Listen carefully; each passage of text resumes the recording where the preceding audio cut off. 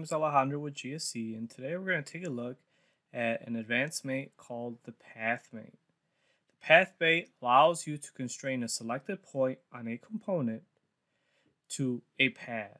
So in our case here, we want our ring to be constrained to a path, which essentially is our loop. Let's go ahead and explore how we can apply this mate. So before applying our path mate, there are two things you're going to require. You're going to require a point on a component for our first mate selection. In this case, it's going to be the origin of our ring. And then we're also going to need a path, which can be a reference sketch. It can also be a continuous edge. In this case, we're going to use the sketch that we use to create our sweep feature in our ring path. So if I actually go into my feature tree and into my ring path component, I'm going to show one of the sweep sketches. And here you can see now I can see my path sketch that I use for my ring path component. So I have my component with the reference point, and then I also have my path.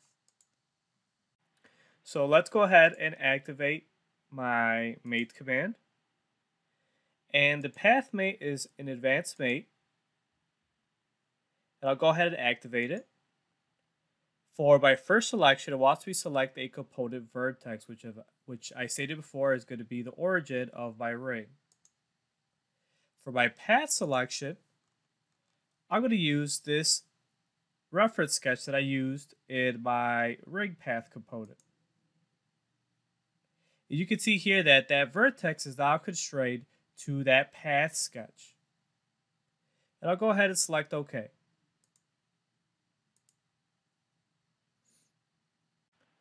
From here, if I try to move my ring, you'll see now that vertex point that I selected, in this case the origin of our ring, is now constrained to that path sketch. Now there are some additional options in your path mate that you can apply in order to constrain our ring even further. So let's go back into our path mate. So I'll go ahead and edit our path mate. And in the property manager, you'll see that I have some additional constraints.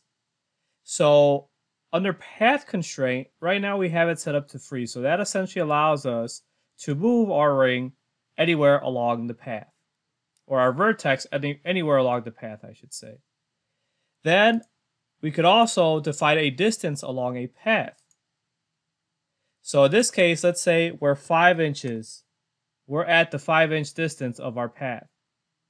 When I apply that constraint, I cannot dynamically move the part along the path. I can still rotate it, roll it, and spin it, but I cannot move it to another position. That's because we constrain it to the 5-inch location of our path. You could also use, instead of distance along path, you can also use percent along path. So let's just say we want it to be at the 80% location of our path. And once again, I can still roll the part and spin it, but I cannot move it along the path. So let's go back into our path mate. And we're going to change our path constraint back to free, so that now I can move my ring anywhere along the path.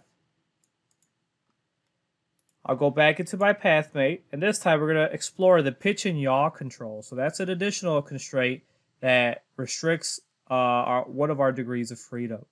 So free, obviously, I can spin this any way I want.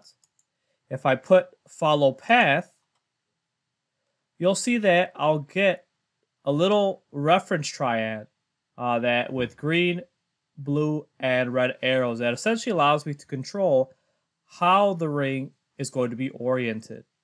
So in this case, we want, if we look at the property manager, we want our Z direction, which is in blue, you can see here the blue arrow, to always point in the direction of the path. so that when I select OK, no matter how I move my ring along the path, its Z direction is always pointing in the same direction as the path.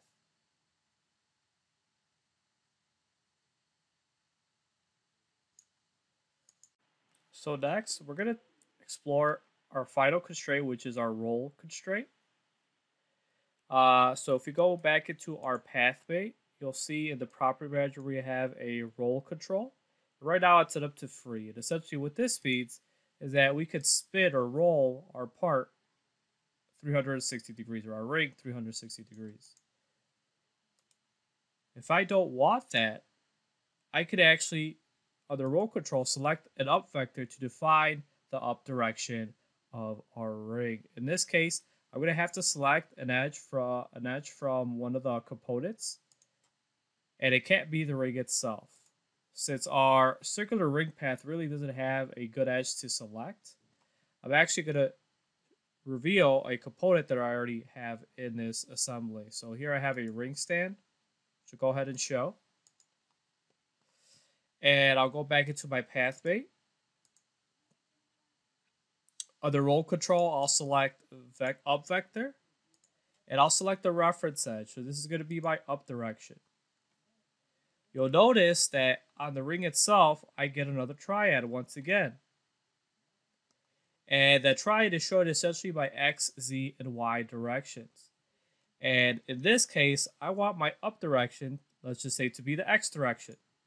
And you'll see that the X direction, which is the red arrow, now points in the same direction as our vector. Or if I want the Y direction to point up, I can flip it. You'll see that the green arrow is vertical, opposed to which is the same direction as our edge. And if I apply the mate,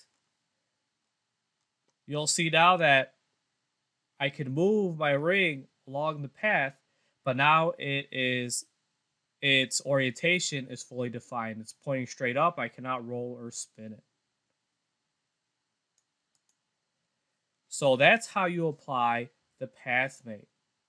This has been Alejandro with GSC. Thank you for watching.